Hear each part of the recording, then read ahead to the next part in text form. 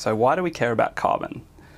So carbon's the foundation for all life on Earth, including plants, animals, bacteria, and so on. And it also plays an important role in regulating the climate, in particular temperature, as well as affecting the acidity of rain, rivers and lakes, and the ocean. The carbon cycle describes the continual movement or flux of carbon through different reservoirs on the Earth. So the four major reservoirs are the atmospheres, the oceans, the terrestrial biosphere, which includes plants, animals and soils, and the geosphere, so things like sediments. There are two aspects to the carbon cycle.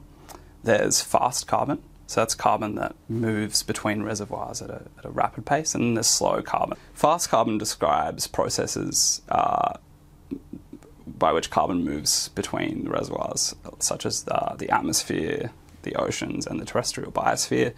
So these processes would be things like diffusion of atmospheric carbon into the oceans, degassing from the oceans into the atmosphere. So slow carbon describes carbon in the geosphere.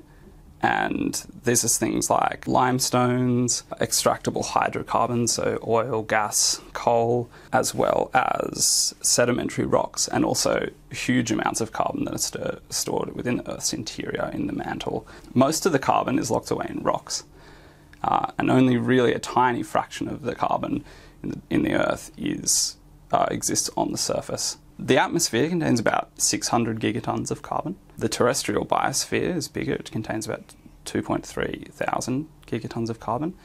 And the oceans are a massive reservoir, so they contain 39,000 gigatons of carbon. And 38,000 of those are stored in the deep ocean, so only a fraction of it is in the surface.